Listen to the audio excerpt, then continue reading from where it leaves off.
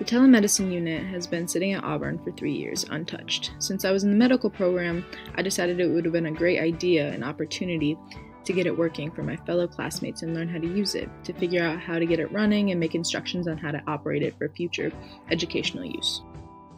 Before the COVID-19 outbreak, I had gotten a lot of components hooked up and I did a lot of research and communicated with many professionals on the unit, but unfortunately I was unable to complete the project due to COVID-19. Auburn Career Center shut down for the duration of the virus and I was unable to get back into it in order to work on it.